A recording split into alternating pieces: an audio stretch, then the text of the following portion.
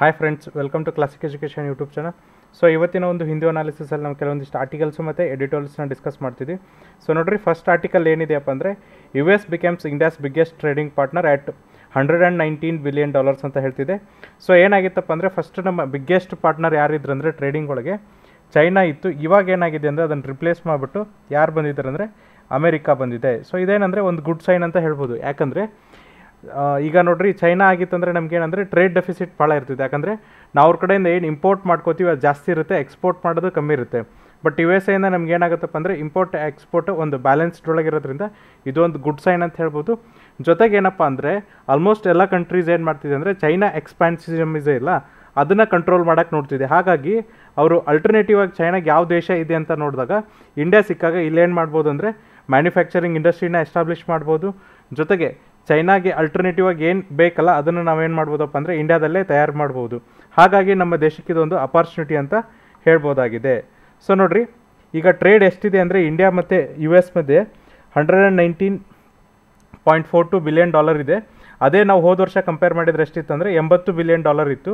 ಅದೇ ಥರನಾಗಿ ಎಕ್ಸ್ಪೋರ್ಟ್ ಎಷ್ಟು ಇನ್ಕ್ರೀಸ್ ಆಗಿದೆ ಅಂದರೆ $76 ಬಿಲಿಯನ್ ಇನ್ಕ್ರೀಸ್ ಆಗಿದೆ. ಮುಂಚೆ ಎಷ್ಟಿತ್ತಪ್ಪ ಅಂದರೆ $51 ಬಿಲಿಯನ್ ಇತ್ತು. ಅದೇ ಥರನಾಗಿ ಇಂಪೋರ್ಟ್ ಎಷ್ಟು ಹೆಚ್ಚಿಗೆ ಆಗಿದೆ ನೋಡಿರಿ, ಮುಂಚೆ $29 ಇತ್ತು, ಈಗ $29 ಬಿಲಿಯನ್ ಇತ್ತು. ಇವಾಗ ಎಷ್ಟಿದೆಯಪ್ಪ ಅಂದರೆ $43 ಬಿಲಿಯನ್ ಇದೆ. ಹಾಗಾದರೆ ನಾವು US ಜೊತೆ ಏನು ಮಾಡಿದ್ವಿ ಅಂದರೆ ಟ್ರೇಡ್ ಸರ್ಪ್ಲಸ್ ಒಳಗಿದ್ದೀವಿ. ಯಾಕಂದರೆ ನಾವು ಅವರಿಗೆ ಎಷ್ಟು ಎಕ್ಸ್ಪೋರ್ಟ್ ಮಾಡ್ತೀವಪ್ಪ ಅಂದರೆ $76 ಬಿಲಿಯನ್ ಎಕ್ಸ್ಪೋರ್ಟ್ ಮಾಡಿದರೆ ಇಂಪೋರ್ಟ್ ಎಷ್ಟು ಮಾಡ್ಕೋತೀವಿ ಅಂದರೆ 43 ಮಾಡ್ಕೋತೀವಿ. ಹಾಗಾಗಿ ನಮಗೇನಾಗುತ್ತೆ ಅಂದರೆ $33 ಬಿಲಿಯನ್ ಇದೇನಾಗುತ್ತೆ ಅಂದರೆ ಟ್ರೇಡ್ ಸರ್ಪ್ಲಸ್ ಆಗುತ್ತೆ. ಅದೇ ನಾವು ಚೈನಾ ಜೊತೆ ತೊಗೊಂಡಾಗ ಏನಾಗಿರುತ್ತೆ ಅಂದರೆ ನಮ್ಮದು ಟ್ರೇಡ್ ಡೆಫಿಸಿಟ್ ಇರುತ್ತೆ. ಇಲ್ಲೇನಾಗುತ್ತಪ್ಪ ಅಂದರೆ ಟ್ರೇಡ್ ಸರ್ಪ್ಲಸ್ ಆಗುತ್ತೆ. ಸೊ ನೋಡಿರಿ, ನೆಕ್ಸ್ಟ್ ಏನು ಹೇಳ್ತಿದ್ದಾರೆ ಅಂದರೆ ಅದೇ ಥರನಾಗಿ ನಾವು ಚೈನಾ ಜೊತೆ ಕಂಪ್ಯಾರಿಸನ್ ಮಾಡಿದಾಗ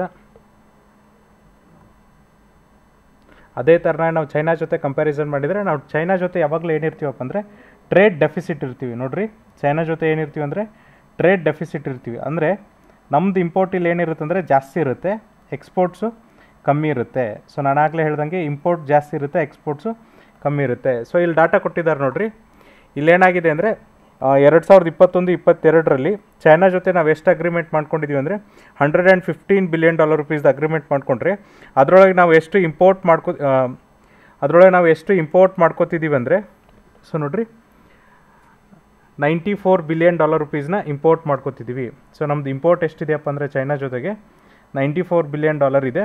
ಅದೇ ಥರನಾಗಿ ಎಕ್ಸ್ಪೋರ್ಟ್ ಎಷ್ಟು ಮಾಡ್ತಿದ್ವಿ ಅಂದರೆ $21 ಬಿಲಿಯನ್ ಅಷ್ಟೇ ಎಕ್ಸ್ಪೋರ್ಟ್ ಮಾಡ್ತಿದ್ವಿ. ಹಾಗಾದರೆ ಟ್ರೇಡ್ ಡೆಫಿಸಿಟ್ ಎಷ್ಟಾಗುತ್ತೆ ನೋಡಿರಿ, ಟ್ರೇಡ್ ಡೆಫಿಸಿಟ್ ಇಲ್ಲಿ $73 ಬಿಲಿಯನ್ ಆಗುತ್ತೆ. ಹಾಗಾಗಿ ನಮ್ದೇನಪ್ಪ ಅಂದರೆ ಚೈನಾ ಜೊತೆಗೆ ಏನು ಸಂಬಂಧ ಇದೆಯಲ್ಲ, ನಾವು ಅಲ್ಲಿಂದ ಏನು ಮಾಡ್ತೀವಿ ಅಂದರೆ ಜಾಸ್ತಿ ಇಂಪೋರ್ಟ್ ಮಾಡ್ಕೋತೀವಿ, ಎಕ್ಸ್ಪೋರ್ಟ್ ಮಾಡಲ್ಲ. ಅದೇ ನೀವೇನಾದರೂ USA ಜೊತೆ ನಮ್ಮ ಟ್ರೇಡ್ ತೊಗೊಂಡ್ರೆ ನಾವೇನು ಮಾಡ್ತೀವಿ ಅಂದರೆ ಜಾಸ್ತಿ ಎಕ್ಸ್ಪೋರ್ಟ್ ಮಾಡ್ತೀವಿ, ಇಂಪೋರ್ಟ್ ಏನಿರುತ್ತಪ್ಪ ಅಂದರೆ ತುಂಬ ಕಮ್ಮಿ ಇರುತ್ತೆ. ಹಾಗಾಗಿ ನಾವಿಲ್ಲೇನಂದರೆ ಟ್ರೇಡ್ ಸರ್ಪ್ಲಸ್ ಇರ್ತೀವಿ, ಚೈನಾ ಜೊತೆಗೆ ಟ್ರೇಡ್ ಡೆಫಿಸಿಟ್ ಇರ್ತೀವಿ. ಹಾಗಾಗಿ ಇದೇನಪ್ಪ ಅಂದರೆ ಒಂದು ಗುಡ್ ಸೈನ್ ಅಂತ ಹೇಳ್ಬೋದು. ಜೊತೆಗೆ ನೋಡಿರಿ, ಮೊನ್ನೆ ಏನು ಸೆಟಪ್ ಮಾಡಿದೆ ಅಂದರೆ ಕ್ವಾಡ್ ಕಂಟ್ರೀಸ್ ಒಂದು ಕಾನ್ಕ್ಲೇವ್ ಆದಾಗ ಇಂಡೋ ಸ್ಪೆಸಿಫಿಕ್ ಎಕನಾಮಿಕ್ ಫ್ರೇಮ್ವರ್ಕ್ ಕೂಡ ಸ್ಟಾರ್ಟ್ ಮಾಡಿದ್ದಾರೆ. ಹಾಗಾಗಿ ಇಲ್ಲೇನು ಮಾಡ್ತಿದ್ದಾರೆ ಅಂದರೆ ಯಾವುದು ಅಲ್ಟರ್ನೇಟಿವ್ ಚೈನಾ ಅಂತ ಹುಡುಕ್ತಿದ್ದಾರೆ. ಸೊ ಆವಾಗ ಇಂಡಿಯಾ ಒಂದು ಅಪಾರ್ಚುನಿಟಿ ಆಗಿ ನಮ್ಮಲ್ಲಿ ಏನಪ್ಪ ಅಂದರೆ ಈಗ ಮ್ಯಾನುಫ್ಯಾಕ್ಚರಿಂಗ್ ಪ್ಲ್ಯಾಂಟ್ ಎಸ್ಟಾಬ್ಲಿಷ್ ಆಗಿ ಜೊತೆಗೆ ಏನಪ್ಪ ಅಂದರೆ ಎಂಪ್ಲಾಯ್ಮೆಂಟ್ ಜನ್ರೇಷನ್ ಆಗೋದ್ರಿಂದ ನಾವು ಡೆವಲಪಿಂಗ್ ಕಂಟ್ರೀಸಿಂದ ಡೆವಲಪ್ಡ್ ಕಂಟ್ರೀಸ್ಗೆ ಹೋಗುವಂಥ ಸ್ಥಾನಮಾನ ಇರುತ್ತೆ ಅಂತ ಹೇಳ್ತಿದ್ದಾರೆ. ಸೊ ಇದಾದಮೇಲೆ ನಮ್ಮ ನೆಕ್ಸ್ಟ್ ಎಡಿಟೋರಿಯಲ್ ಇದ್ರ ಮೇಲೇ ಇದೆ. ಇದನ್ನು ಬರೆದವ್ರು ಯಾರಪ್ಪ ಅಂದರೆ ರಾಜೀವ್ ಭಟಿಯಾ. ಇವರೇನಂದರೆ ಫಾರ್ಮರ್ ಅಂಬಾಸಿಡರ್ ಇದ್ದರು. ಸೊ ಇವ್ರೇನು ಹೇಳ್ತಿದ್ದಾರೆ ನೋಡಿರಿ, ಇವ್ರ ಪ್ರಕಾರ ಏನಪ್ಪ ಅಂದರೆ ಡೀಪ್ನಿಂಗ್ ಸ್ಟ್ರಾಟಜಿಕ್ ಕಮಿಟ್ಮೆಂಟ್ ಅಂದರೆ ಇದು ಕೂಡ ಯಾವ್ದ್ರ ಬಗ್ಗೆ ಇರೋದಂದರೆ ಕ್ವಾಡ್ ಕಂಟ್ರೀಸ್ ಬಗ್ಗೆ ಇರೋದು. ಮೊನ್ನೆ ಟೋಕಿಯೋದಲ್ಲಾದಂಥ ಕ್ವಾಡ್ ಸಮಾವೇಶದ ಬಗ್ಗೆನೇ ಇವರು ಡಿಸ್ಕಸ್ ಮಾಡ್ತಿದ್ದಾರೆ. ಜೊತೆಗೆ ಏನು ಹೇಳ್ತಿದ್ದಾರೆ ನೋಡಿರಿ, ಸೊ 2022 ಮೇ 24 ಏನು ಸಮಾವೇಶ ಆಗಿತ್ತಲ್ಲ ಕ್ವಾಡ್, ಅದೆಲ್ಲಿ ಹೆಲ್ಡ್ ಆಗಿತ್ತು ಅಂದರೆ ಟೋಕಿಯೋದೊಳಗೆ ಹೆಲ್ಡ್ ಆಗಿತ್ತು. ಅಂದರೆ ಆ ಸಮಾವೇಶ ಎಲ್ಲಿ ನಡೆದಿತ್ತು ಅಂದರೆ ಟೋಕಿಯೋ ಒಳಗೆ ಸಮಾವೇಶ ನಡೆದಿತ್ತು. ಸೊ ಇಲ್ಲಿ ಏನು ಹೇಳ್ತಿದ್ದಾರೆ ಅಂದರೆ ಫಸ್ಟ್ ಆಫ್ ಆಲ್ ನೋಡಿರಿ, ಇದು ಏನಪ್ಪ ಅಂದರೆ ಉಕ್ರೇನ್ ಮತ್ತು ರಷ್ಯಾ ಯುದ್ಧ ಸ್ಟಾರ್ಟ್ ಆದಮೇಲೆ ಆಗಿರುವಂಥ 2ನೇ ಸಭೆ. ಸೊ ಇಲ್ಲೇನಾಗಿದೆ ಅಂದರೆ ನಾವು ಯಾವಾಗಲೂ ರಷ್ಯಾ ಸಪೋರ್ಟ್ ಮಾಡ್ತಾ ಬರ್ತಿದ್ವಿ. ಅಂದರೆ ಸಪೋರ್ಟ್ ಅಂದ್ರೇ ಡೈರೆಕ್ಟ್ ಸಪೋರ್ಟ್ ಮಾಡ್ತಿಲ್ಲ. ಯಾವುದೇ ಇಂಟರ್ನ್ಯಾಷನಲ್ ಆರ್ಗನೈಸೇಷನಲ್ಲಿ ಏನೇ ರೆಸೊಲ್ಯೂಷನ್ ರಷ್ಯಾ ವಿರುದ್ಧ ಪಾಸ್ ಆದರೂ ಕೂಡ ನಾವೇನು ಮಾಡ್ತೀವಿ ಅಂದರೆ ಅದ್ರ ವಿರುದ್ಧ ವೋಟ್ ಮಾಡಲ್ಲ, ಅಬ್ಸ್ಟೇನ್ ಮಾಡ್ತೀವಿ, ಅಂದರೆ ಅದನ್ನು ಹಿಂಪಡಿತೀವಿ. ಸೊ ಇದರಿಂದ ಏನಾಗುತ್ತೆ ಅಂದರೆ ಇಂಟರ್ನ್ಯಾಷನಲ್ ಕಮ್ಯುನಿಟಿಯಲ್ಲಿ ಇಂಡಿಯಾ ಸಪೋರ್ಟು ರಷ್ಯಾಗೆ ಇಂಡೈರೆಕ್ಟ್ಲಿ ಇದೆ ಅಂತ ಗೊತ್ತಾಗ್ತಿದೆ. ಯಾಕಂದರೆ ನಾವು ಯಾವುದೇ ಫೇವರ್ ಆಗಿ ವೋಟ್ ಮಾಡ್ತಾ ಇರೋದ್ರಿಂದ US ಮತ್ತು ಅದರ್ ವೆಸ್ಟರ್ನ್ ಕಂಟ್ರೀಸ್ ಏನಾಗಿದೆಯಲ್ಲ ನಮ್ಮ ಮೇಲೆ ಸಿಟ್ಟಾಗಿದೆ ಅಂತ ಅಂದ್ಕೊಂಡಿದ್ರು. ಅದ್ರ ಜೊತೆಗೆ ನೋಡ್ರಿ ಇಲ್ಲಿ ಏನು ಹೇಳ್ತಿದ್ದಾರೆ ಆಥರ್ ಅಂದರೆ, ಯಾವಾಗ ಮೋದಿ ಅವರು ಟೋಕಿಯೋಗೆ ವಿಸಿಟ್ ಮಾಡಿದ್ರಲ್ಲ, ಎರಡು ಏನಪ್ಪ ಅಂದರೆ ಚಾನ್ಸ್ ಇತ್ತು ಅಂತ ಹೇಳಿದರು. ಏನು ಎರಡು ಚಾನ್ಸ್ ಇತ್ತು ಅಂದರೆ, ಫಸ್ಟ್ ಚಾನ್ಸ್ ಏನಿತ್ತು ಅಂತ ಹೇಳಿದ್ರಂದರೆ, ಫಸ್ಟ್ ಏನು ಮಾಡ್ಬೋದು ಅಂದರೆ ಇಂಡಿಯಾದ ಮೇಲೆ US ಅವರು ಇನ್ಫ್ಲೂಯೆನ್ಸ್ ಮಾಡಿ ರಷ್ಯಾ ವಿರುದ್ಧ ವೋಟಿಂಗ್ ಮಾಡೋಂಗೆ ಮಾಡ್ಬೋದು ಅಂತ ಹೇಳಿದರು. ನೆಕ್ಸ್ಟ್ ಏನು ಹೇಳಿದ್ರು ಅಂದರೆ, ಎರಡನೇದು ಇದನ್ನು ಬಿಟ್ಟು ಏನು ಮಾಡ್ಬೋದಪ್ಪ ಅಂದರೆ, ನಾವು US ಇದು ಯುಕ್ರೇನ್ ರಷ್ಯಾ ಕಾನ್ಫ್ಲಿಕ್ಟ್ ಬಿಟ್ಬಿಟ್ಟು ನಾವು ಯಾವುದ್ರ ಮೇಲೆ ಫೋಕಸ್ ಮಾಡೋಣ ಅಂದರೆ ಚೈನಾ ಮೇಲೆ ಫೋಕಸ್ ಮಾಡಿ ಆಲ್ಟರ್ನೇಟಿವ್ ಟು ಚೈನಾ ಯಾವುದು ಅಂತ ನೋಡೋಣ ಅನ್ನೋದ್ರ ಬಗ್ಗೆ ಫೋಕಸ್ ಮಾಡ್ಬೋದು ಅಂತ ಹೇಳಿದರು. ಹಾಗಾಗಿ ಇಲ್ಲೇನಾಯ್ತು ಅಂದರೆ, ಫಸ್ಟ್ ಏನು ಪಾಯಿಂಟ್ ಇತ್ತಲ್ಲ ಅದು ವ್ಯಾಲಿಡ್ ಆಗಲಿಲ್ಲ, ಎರಡನೇ ಪಾಯಿಂಟು ವ್ಯಾಲಿಡ್ ಆಯಿತು. ಇಲ್ಲಿ US ಅವ್ರು ಏನು ಮಾಡಿದ್ರು ಅಂದರೆ ಚೈನಾ ಮೇಲೆ ಜಾಸ್ತಿ ಫೋಕಸ್ ಮಾಡಿ which is alternative to China ಅನ್ನೋ ಥರ ಇಂಡಿಯಾನ ವೆಲ್ಕಮ್ ಮಾಡ್ಕೊಂಡಿದೆ. ಜೊತೆಗೆ ನೋಡ್ರಿ ಅವ್ರೇನು ಮಾಡಿದ್ರು ಅಂದರೆ, ನಾನು ಆಗಲೇ ಹೇಳ್ದಂಗೆ ಇಲ್ಲಿ US ಪ್ರೆಸಿಡೆಂಟ್ ಜೋ ಬೈಡನ್ ಏನು ಹೇಳ್ತಾರೆ ಅಂದರೆ, committed to making among the closest we have on the earth ಅಂತ. ಅಂದರೆ ನಾವೇನು ಮಾಡ್ತಿದ್ವಿ ಅಂದರೆ ಕಮಿಟ್ಮೆಂಟ್ ಮಾಡ್ತಿದ್ವಿ, ನಮ್ಮ ಜೊತೆ ಯಾರು ಭೂಮಿ ಮೇಲೆ ಅತಿ ಕ್ಲೋಸ್ ಆಗಿದ್ದಾರಲ್ಲ ಅವ್ರ ಜೊತೆ ಇನ್ನೂ ಚೆನ್ನಾಗಿ ಕಮಿಟ್ಮೆಂಟನ್ನು ಮಾಡ್ತಿದ್ವಿ ಅಂತ ಅವರು ಹೇಳ್ತಿದ್ದಾರೆ. ಹಾಗಾಗಿ ಅವರು ಚೈನಾದಿಂದ ಅವೇ ಮೂವ್ ಆಗಿ ಇಂಡಿಯಾ ಕಡೆಗೆ ಬರ್ತಿದ್ದಾರೆ ಅಂತ ಹೇಳ್ತಿದ್ದಾರೆ. ಜೊತೆಗೆ ನೋಡ್ರಿ ಅವ್ರು ಏನು ಹೇಳಿದ್ರು ಅಂದರೆ, ಇನ್ನೂ ಒಂದು ಪಾಯಿಂಟ್ ಹೇಳ್ತಾರೆ, ಏನು ಹೇಳಿದ್ರು ಅಂದರೆ, V ರೀಅಫರ್ಮ್ hour resolve to uphold the international rules based order wear countries free from all forms of military, economic and political ಕೋರ್ಷನ್. ಅಂದರೆ ಇಲ್ಲೇನು ಹೇಳ್ತಿದ್ದಾರೆ ಅಂದರೆ, ನಾವು ಒಂದು ರೆಸೊಲ್ಯೂಷನ್ನ ಪಾಸ್ ಮಾಡ್ತೀವಿ, ಅಫರ್ಮ್ ಆಗಿ ಹೇಳ್ತೀವಿ. ಏನಂತ ಹೇಳ್ತೀವಪ್ಪ ಅಂದರೆ, ಇಂಟರ್ನ್ಯಾಷನಲ್ ರೂಲ್ಸ್ ಆ್ಯಂಡ್ ಆರ್ಡರ್ ಏನಿದೆಯಲ್ಲ ಅದೇ ಥರನಾಗಿರಬೇಕು, ಈಗೇನು ಸ್ಥಿತಿಗತಿ ಇದೆಯಲ್ಲ ಅದೇ ಥರನಾಗಿರಬೇಕು. ಅದಕ್ಕೆ ಯಾವುದೇ ಥರನಂಥ ಮಿಲಿಟರಿ ಎಫೆಕ್ಟ್ ಆಗಲಿ, ಎಕನಾಮಿಕ್ ಆಗಲಿ ಮತ್ತು ಪೊಲಿಟಿಕಲ್ ಏನಾದರೂ ಇನ್ಫ್ಲುಯೆನ್ಸ್ ಆದರೆ ಅದ್ರ ವಿರುದ್ಧ ನಾವು ಹೋರಾಡ್ತೀವಿ ಅಂತ ಅವರು ಹೇಳ್ತಿದ್ದಾರೆ. ಸೊ ಇದನ್ನು ನಾವು ನೋಡಿದಾಗ ಚೈನಾ ಏನು ಮಾಡ್ತಿದೆಯಪ್ಪ ಅಂದರೆ, ಈಗ ಪ್ರಿಪ್ರೇಷನ್ ನಡೆಸ್ತಿದೆ. ಯಾವುದ್ರ ಮೇಲೆ ಅಂದರೆ ತೈವಾನ್ ಮೇಲೆ ಯುದ್ಧ ನಡೆಸೋಕ್ಕೆ ಪ್ರಿಪ್ರೇಷನ್ ನಡೆಸ್ತಿದೆ. ಅದರ ಬ್ಯಾಕ್ ಡ್ರಾಪಲ್ಲಿ ಇದು ಹೇಳೋದ್ರಿಂದ ತುಂಬ ಇಂಪಾರ್ಟೆಂಟ್ ಆಗುತ್ತೆ ಅಂತ ಅವರು ಹೇಳ್ತಿದ್ದಾರೆ. ಜೊತೆಗೆ ನೋಡ್ರಿ ಕ್ವಾಡ್ ಅಜೆಂಡಾ ಏನು ಮಾಡ್ತಲ್ಲ 9 ಸೆಕ್ಟರ್ ಮೇಲೆ ಫೋಕಸ್ ಮಾಡಿದೆ. ಯಾವುದ್ಯಾವ್ದ್ರ ಮೇಲಪ್ಪ ಅಂದರೆ, vaccine, partnership and health securities,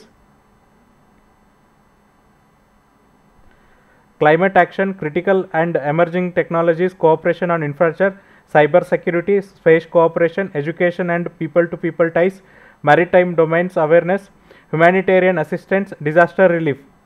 ಇದೇನಪ್ಪ ಅಂದರೆ ಇರುವಂಥ 9 ಮೇನ್ ಕ್ವಾಡ್ ದೇಶಗಳು ಮಾಡುವಂಥ ರೆಸೊಲ್ಯೂಷನ್ಸ್ ಅಥವಾ ಕಮಿಟ್ಮೆಂಟ್ಸು. ಇದ್ರ ಜೊತೆಗೆ ನೋಡ್ರಿ ಏನು ಹೇಳ್ತಿದ್ದಾರೆ ಅಂದರೆ, ಒಂದು ಪಾಸಿಟಿವ್ ಮತ್ತು ಪ್ರಾಕ್ಟಿಕಲ್ ಅಜೆಂಡಾನ ನಾವು ತಯಾರಿಸೋಣ ಅಂತ ಹೇಳ್ತಿದ್ದಾರೆ. ಸೊ ನೋಡ್ರಿ ಫಸ್ಟ್ ಇಯರ್ ಏನು ಇದು ಮಾಡೋದಪ್ಪ ಅಂದರೆ, ಫಸ್ಟ್ ಇಯರ್ ಅದನ್ನು ಅಜೆಂಡನ ಸೆಟ್ ಮಾಡೋದು, ಸೆಕೆಂಡ್ ಇಯರ್ ಅದನ್ನು ಏನು ಮಾಡೋದಂದರೆ ಡೆಲಿವರಿ ಮಾಡೋದು. ಸೊ ಈಗ 2 ವರ್ಷ ಒಂದು ಏನಾದರೂ ಅಜೆಂಡಾ ಇಟ್ಕೊಂಡ್ರೆ ಫಸ್ಟ್ ಇಯರ್ ಅದನ್ನು ಸೆಟ್ ಮಾಡೋದು, ಸೆಕೆಂಡ್ ಇಯರ್ ಅದನ್ನು ಏನು ಮಾಡೋದಪ್ಪ ಅಂದರೆ ಡೆಲಿವರ್ ಮಾಡೋದು ಅಂತ ಹೇಳ್ತಿದ್ದಾರೆ. ಅದೇ ಥರನಾಗಿ ಎಲ್ಲ ಕಮಿಟ್ಮೆಂಟ್ ಕೂಡ ಇಲ್ಲಿ ಏನಪ್ಪ ಅಂದರೆ ಇಂಪ್ಲಿಮೆಂಟೇಷನ್ ಆಗಿಲ್ಲ. ನಾವೇನಂತ ಕಮಿಟ್ಮೆಂಟ್ ಮಾಡಿದ್ವಿ ಅಂದರೆ 1 ಬಿಲಿಯನ್ ಡೋಸಸ್ನ ಕೊಡ್ತೀವಿ ಅಂತ ಹೇಳಿದ್ವಿ. ಬಟ್ ಸೋ ಫಾರ್ ನಾವು ನೋಡಿದಾಗ ಎಷ್ಟು ಡೋಸಸ್ ಕೊಟ್ಟಿದ್ದೀವಪ್ಪ ಅಂದರೆ ಕೇವಲ 25% ಅಂದರೆ 25 ಮಿಲಿಯನ್ ಡೋಸಸ್ ಅಥವಾ 250 ಮಿಲಿಯನ್ ಡೋಸಸನ್ನು ಮಾತ್ರ ಕೊಟ್ಟಿದ್ದೀವಿ. ಯಾಕಂದರೆ 1 ಬಿಲಿಯನ್ ಡೋಸಸ್ ಇನ್ನೂ ಕೂಡ ಕವರ್ ಆಗಿಲ್ಲ ಅಂತ ಅವರು ಹೇಳ್ತಿದ್ದಾರೆ. ಅದ್ರ ಜೊತೆಗೆ ನೋಡ್ರಿ ನೆಕ್ಸ್ಟ್, ಸೊ ಹಾಗಾಗಿ ಈಗೇನಪ್ಪ ಅಂದರೆ ಜಸ್ಟ್ 250 ಮಿಲಿಯನ್ ಡೆಲಿವರಿ ಆಗಿದ್ದಲ್ಲ, ಅದನ್ನು ನೆಕ್ಸ್ಟ್ ನಮ್ಮ ಮುಂದಿನ ಜನ್ರೇಷನಲ್ಲಿ ಅಥವಾ ಮುಂದಿನ ದಿನಗಳಲ್ಲಿ ಅದನ್ನು ಫುಲ್ಫಿಲ್ ಮಾಡೋಕ್ಕೆ ನೋಡ್ತೀವಿ ಅಂತ ಹೇಳಿದ್ದಾರೆ.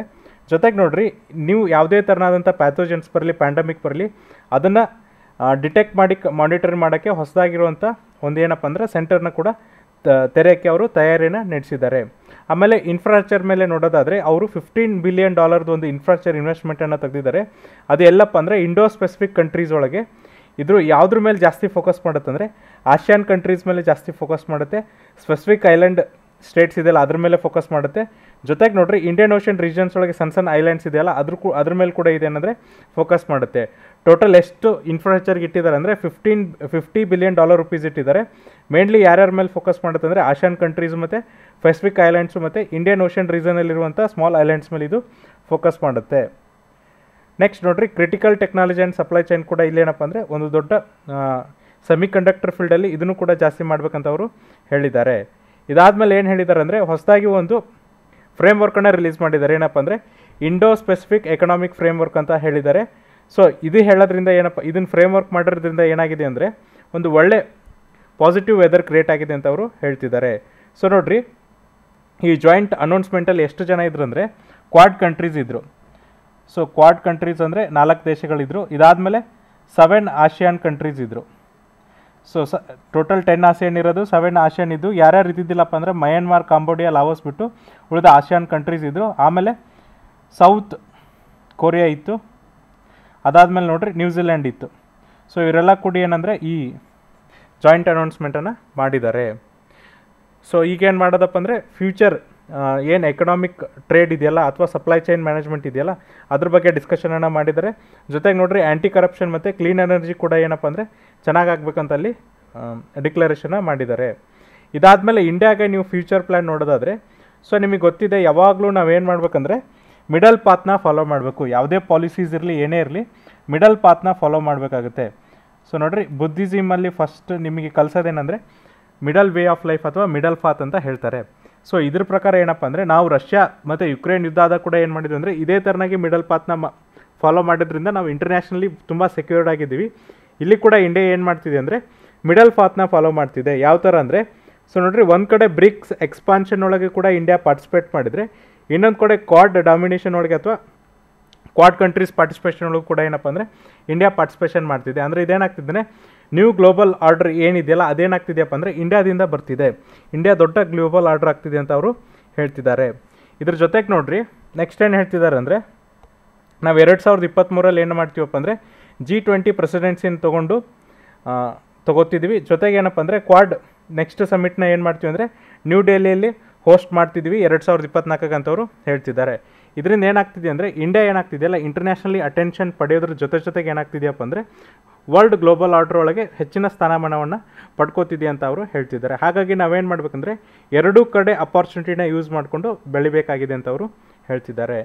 ಇದಾದಮೇಲೆ ನಮ್ಮ ನೆಕ್ಸ್ಟ್ ಎಡಿಟೋರಿಯಲ್ ಇರೋದು ಯಾವುದ್ರ ಮೇಲಪ್ಪ ಅಂದರೆ ರಿಸರ್ವೇಷನ್ ಬಗ್ಗೆ ಇರೋದು. ಸೊ ನೋಡಿರಿ ನಮ್ಮ ನೆಕ್ಸ್ಟ್ ಎಡಿಟೋರಿಯಲ್ ಇರೋದು ಯಾವುದ್ರ ಮೇಲೆ ಅಂದರೆ ರಿಸರ್ವೇಷನ್ ಬಗ್ಗೆ.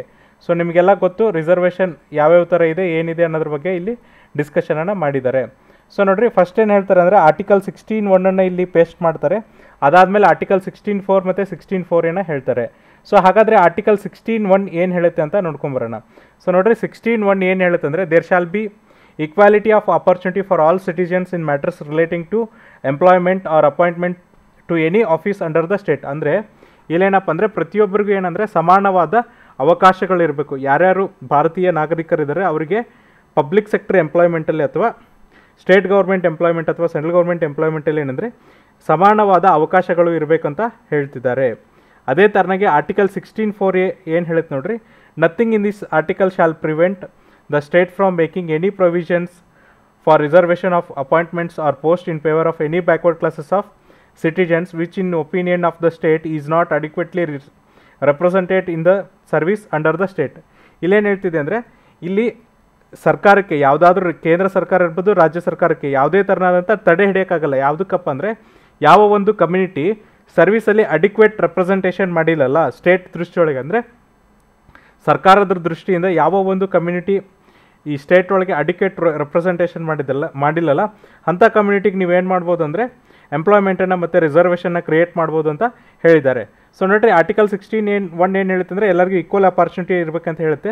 16.4 ಏನು ಹೇಳುತ್ತೆ ಅಂದರೆ ತದ್ವಿರುದ್ಧ, ಅಂದರೆ ಎಲ್ಲರಿಗೂ ಇರಬೇಕು ಬಟ್ ಯಾರು ಏನಪ್ಪ ಅಂದರೆ ಇನ್ನೂ ಅಡಿಕ್ವೇಟ್ ರಿಸರ್ವೇಷನ್ ಅಥವಾ ಅಡಿಕ್ವೇಟ್ ರೆಪ್ರೆಸೆಂಟೇಷನ್ ಇಲ್ಲಲ್ಲ ಸರ್ವಿಸ್ ಒಳಗೆ ಅಂಥವ್ರಿಗೆ ನೀವೇನಪ್ಪ ಅಂದರೆ ರಿಸರ್ವೇಷನ್ನ ಕೊಡ್ಬೋದು ಅಂತ ಅವರು ಹೇಳ್ತಿದ್ದಾರೆ. ಅದೇ ಥರನಾಗಿ ಆರ್ಟಿಕಲ್ 16(4) ಏನು ಹೇಳುತ್ತೆ ನೋಡ್ರಿ, nothing in this article shawl prevent the state from making any provisions for reservation in matters of promotion with consequential seniority to any class or classes of positions in service under the state in favor of scheduled caste and scheduled tribe which is in opinion of the state are not adequately represented in the service under the state. So ಇಲ್ಲೇನು ಹೇಳ್ತಿದ್ದಾರೆ ಅಂದರೆ SC/ST ಅವರು ಏನಾದರೂ ನಿಮಗೆ ಅಡಿಕ್ವೇಟ್ಲಿ ಸರ್ವಿಸಲ್ಲಿ representation ಆಗಿದ್ದಿಲ್ಲ ಅಂದರೆ ನೀವೇನು ಮಾಡ್ಬೋದಪ್ಪ ಅಂದರೆ ಯಾವುದಾದ್ರೂ ಪ್ರಿಸರ್ವೇಷನ್ ಮಾಡ್ಬೋದು ಅಥವಾ ಪ್ರೊವಿಷನ್ಸ್ ಮಾಡಿ ರಿಸರ್ವೇಷನನ್ನು ಕೊಡ್ಬೋದು ಮತ್ತು ಪ್ರಮೋಷನ್ಸ್ ಕೂಡ ಮಾಡ್ಬೋದು ಅಂತ ಹೇಳ್ತಿದ್ದಾರೆ. ಇಲ್ಲಿ ಜಸ್ಟ್ ರಿಸರ್ವೇಷನ್ ಕೊಟ್ಟರೆ ಇದರಲ್ಲಿ ಏನು ಮಾಡಿದ್ದಾರೆ ಅಂದರೆ reservation in matters of promotion ಕೂಡ, ಅಂದರೆ ಪ್ರಮೋಷನಲ್ಲೂ ಕೂಡ ನೀವೇನಂದರೆ ರಿಸರ್ವೇಷನ್ನ ಕೊಡ್ಬೋದು ಅಂತ ಅವರು ಹೇಳಿದ್ದಾರೆ. ಸೊ ನೋಡಿರಿ ಇದು ಸ್ಪೆಷಲಿ ಯಾರಿಗಪ್ಪ ಅಂದರೆ ಶೆಡ್ಯೂಲ್ ಕಾಸ್ಟ್ ಮತ್ತು ಶೆಡ್ಯೂಲ್ ಟ್ರೈಬಿಗೆ. ಹಾಗಾಗಿ ಈ ಆರ್ಟಿಕಲಲ್ಲಿ ನಾವು ಬೇಸಿಕಲಿ ಫಸ್ಟ್ ತಿಳ್ಕೊಬೇಕಾಗಿದ್ದೇನೆಂದರೆ ಆರ್ಟಿಕಲ್ 16(1) ಮತ್ತು 16(4) ಮತ್ತು 16(4) ಬಗ್ಗೆ ತಿಳ್ಕೊಂಡ್ವಿ. ಸೊ ಇಲ್ಲಿ ಏನು ಮಾಡ್ತಿದ್ದಾರೆ ಅಂತ ತಿಳ್ಕೊಳ್ಳೋಣ. ನೆಕ್ಸ್ಟ್ ನೋಡಿರಿ ಏನು ಹೇಳ್ತಿದ್ದಾರೆ ಅಂದರೆ ಗೌರ್ಮೆಂಟ್ ಈಗ ಏನು ಮಾಡ್ತಿದೆಯಪ್ಪ ಅಂದರೆ ಸೋಷಿಯಲಿ ಮತ್ತು ಎಜುಕೇಷನಲಿ ಬ್ಯಾಕ್ವರ್ಡ್ ಸೆಕ್ಷನ್ ಬಿಟ್ಟು ನೆಕ್ಸ್ಟ್ ಏನು ಮಾಡ್ತಿದ್ರೆ ಎಕನಾಮಿಕಲಿ ಬ್ಯಾಕ್ವರ್ಡ್ ಸೆಕ್ಷನಿಗೆ ಕೂಡ ಏನಪ್ಪ ಅಂದರೆ ರಿಸರ್ವೇಷನ್ ಕೊಟ್ಟಿದೆ. ಸೊ 103ನೇ ಅಮೆಂಡ್ಮೆಂಟ್ ಪ್ರಕಾರ 10% ರಿಸರ್ವೇಷನ್ ಯಾರಿಗೆ ಕೊಟ್ಟಿದ್ದಾರಪ್ಪ ಅಂದರೆ ಎಕನಾಮಿಕಲಿ ಬ್ಯಾಕ್ವರ್ಡ್ ಸೆಕ್ಷನ್ ಕೂಡ ಕೊಟ್ಟಿದ್ದಾರೆ. ಸೊ ನೋಡಿರಿ, ಫಸ್ಟ್ ಏನು ಹೇಳ್ತಿದ್ದಾರೆ ಅಂದರೆ ರಿಸರ್ವೇಷನ್ ಇದೆಯಲ್ಲ ಇದು ಒಂದು ಫಂಡಮೆಂಟಲ್ ರೈಟ್ ಅಲ್ಲ, ಅಂದರೆ ಇದು ಒಂದು ಮೂಲಭೂತ ಹಕ್ಕಲ್ಲ ಅಂತ ಹೇಳ್ತಿದ್ದಾರೆ. ಇಲ್ಲಿ ಸುಪ್ರೀಂ ಕೋರ್ಟ್ ಏನು ಹೇಳುತ್ತಂದರೆ ನೋ ಫಂಡಮೆಂಟಲ್ ರೈಟ್, ಅಂದರೆ ಈ ರಿಸರ್ವೇಷನ್ ಇದೆಯಲ್ಲ ಇದು ಏನಪ್ಪ ಅಂದರೆ ಯಾವುದೇ ಥರನಾದಂಥ ಮೂಲಭೂತ ಹಕ್ಕಲ್ಲ ಅಂತ ಹೇಳ್ತಿದ್ದಾರೆ. ಅದೇ ಥರನೇ ಆರ್ಟಿಕಲ್ 16(4) ಮತ್ತು 16(4)(a) ಏನು ಹೇಳುತ್ತಂದರೆ ಇವೇನಪ್ಪ ಅಂದರೆ ಎನೇಬ್ಲಿಂಗ್ ಪ್ರೊವಿಷನ್ಸ್. ನೀವು ಇದನ್ನು ಫಂಡಮೆಂಟಲ್ ಮೂಲಭೂತ ಹಕ್ಕುಗಳನ್ನಂಗಿಲ್ಲ, ಅದೊಂದು ಏನಪ್ಪ ಅಂದರೆ ಆ ಮೂಲಭೂತ ಹಕ್ಕುಗಳನ್ನಕ್ಕಿಂತ ನಿಮಗೇನು ರಿಸರ್ವೇಷನ್ ಸಿಗಬೇಕಲ್ಲ ಆ ರಿಸರ್ವೇಷನ್ಗೆ ಇದೇನಪ್ಪ ಅಂದರೆ ಎನೇಬ್ಲಿಂಗ್ ಅಂದರೆ ಕೊಡಿಸುವಂಥ ಒಂದು ಕಾಯ್ದೆ ಆಗಿದೆ ಅಂತ ಅವರು ಹೇಳ್ತಿದ್ದಾರೆ. ಸೊ ನೋಡಿರಿ, ಅದೇ ಥರನಾಗಿ ಆರ್ಟಿಕಲ್ 46 ಏನು ಹೇಳುತ್ತಂದರೆ the state shawl promote with a special care education and economic interest of the weaker section of the people in particular schedule caste and schedule tribes. ಅಂದರೆ ಆರ್ಟಿಕಲ್ 46 ಏನು ಹೇಳುತ್ತಪ್ಪ ಅಂದರೆ ರಾಜ್ಯ ಸರ್ಕಾರದವರಾಗಲಿ ಕೇಂದ್ರ ಸರ್ಕಾರದವರಲ್ಲಿ ಏನು ಮಾಡ್ಬೋದಪ್ಪ ಅಂದರೆ ಈ ಎಜುಕೇಷನ್ನು ಮತ್ತು ಎಕನಾಮಿಕ್ ಇಂಟ್ರೆಸ್ಟನ್ನು ಜಾಸ್ತಿ ಮಾಡ್ಬೋದು. ಯಾರ್ದಪ್ಪ ಅಂದರೆ ವೀಕರ್ ಸೆಕ್ಷನ್ ಆದಂಥ ಕಮ್ಯುನಿಟಿ, ಸ್ಪೆಷಲಿ ಯಾರಿಗಪ್ಪ ಅಂದರೆ ಶೆಡ್ಯೂಲ್ ಕಾಸ್ಟ್ ಮತ್ತು ಶೆಡ್ಯೂಲ್ ಟ್ರೈಬ್ಗೆ ಅಂತ ಹೇಳ್ತಿದ್ದಾರೆ. ಸೊ ನೋಡಿರಿ, ಈ ವೀಕರ್ ಸೆಕ್ಷನ್ನಿಂದ ಏನಾಗಿದೆಯಪ್ಪ ಅಂದರೆ ನಮ್ಮಲ್ಲಿ ಗ್ರ್ಯಾಜುವಲ್ ಎಕ್ಸ್ಪಾನ್ಷನ್ ಆಗ್ತಾನೆ ಬರ್ತಿದೆ. ಈಗ ನೋಡಿರಿ, first of all weaker section ಅಂತ ಇದ್ದಾಗ ಬರೀ ಏನಿತ್ತಪ್ಪ ಅಂದರೆ SC ST ಇತ್ತು, ಆಮೇಲೆ OBC ಅವ್ರನ್ನ ಸೇರಿಸಿದ್ರು. ಈಗ ಏನು ಮಾಡ್ತಿದ್ದಾರೆ ಅಂದರೆ ಎಕನಾಮಿಕಲಿ ವೀಕರ್ ಸೆಕ್ಷನನ್ನು ಸೇರಿಸ್ತಿದ್ದಾರೆ. ಅಂದರೆ ಆರ್ಟಿಕಲ್ 16 ಕ್ಲಾಸ್ 1ನಲ್ಲಿ ಏನಾಗ್ತಿದೆ ಅಂದರೆ ಈ ಕ್ಲಾಸ್ನ ಯೂಸ್ ಮಾಡಿಕೊಂಡು ಬರ್ತಾ ಬರ್ತಾ ವೀಕರ್ ಸೆಕ್ಷನ್ನ ಜಾಸ್ತಿ ಆಗ್ತಿದೆ, ಕಮ್ಮಿ ಆಗ್ತಿಲ್ಲ ಅಂತ ಅವರು ಹೇಳ್ತಿದ್ದಾರೆ. ನೆಕ್ಸ್ಟ್ ನೋಡಿರಿ, ಇದಾದಮೇಲೆ ಏನು ಹೇಳ್ತಾರಪ್ಪ ಅಂದರೆ ಮಂಡಲ್ ಸ್ಟ್ರೋಮ್ ಮತ್ತು ಇಂದಿರಾ ಸ್ವಹೇಹಿ ಜಜ್ಮೆಂಟ್ ಬಗ್ಗೆ ಹೇಳ್ತಿದ್ದಾರೆ. ಸೊ ನಿಮಗೆಲ್ಲ ಗೊತ್ತು, ಈ ಮಂಡಲ್ ಜಜ್ಮೆಂಟ್ ಅಥವಾ ಮಂಡಲ್ ಕಮಿಷನ್ ಯಾವಾಗ ಸೆಟಪ್ ಆಯ್ತಪ್ಪ ಅಂದರೆ 1980ರಲ್ಲಿ ಸೆಟಪ್ ಆಯಿತು.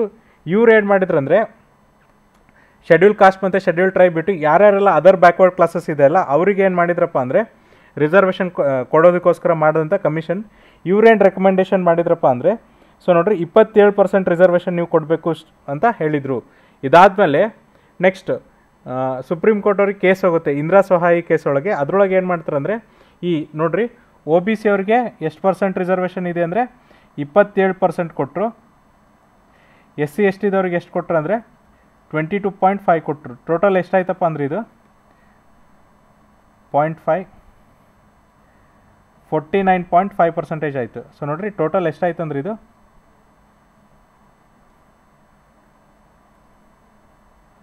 49.5% ಆಯಿತು. ಇದಾದಮೇಲೆ ಸುಪ್ರೀಂ ಕೋರ್ಟ್ ಅವರು ಜಡ್ಜ್ಮೆಂಟ್ ಹೇಳ್ತಾರೆ ಏನಂದರೆ ನೋಡಿರಿ OBC ಅವರಿಗೆ 27% ಕೊಟ್ಟಿದ್ದೀರಾ ಮತ್ತು SC ST ದವ್ರಿಗೆ ಎಷ್ಟಪ್ಪ ಅಂದರೆ 22.5% ಕೊಟ್ಟಿದ್ದೀರಾ. ಓವರಾಲ್ ಎಷ್ಟಾಯ್ತು ಅಂದರೆ 49.9% ಆಯಿತು. ಇದೇನಿದೆ ಅಂದರೆ 50%ಗಿಂತ ಜಾಸ್ತಿ ಆಗಬಾರ್ದು ಅಂತ ಹೇಳಿದ್ದಾರೆ. ಸೊ ಟೋಟಲ್ ರಿಸರ್ವೇಷನ್ ನೀವೇನು ಕೊಡ್ತೀರಾ ಅದೇನಾಗಬಾರ್ದಪ್ಪ ಅಂದರೆ 50%ನ ಕ್ರಾಸ್ ಓವರ್ ಮಾಡಬಾರ್ದು ಅಂತ ಹೇಳಿದ್ದಾರೆ.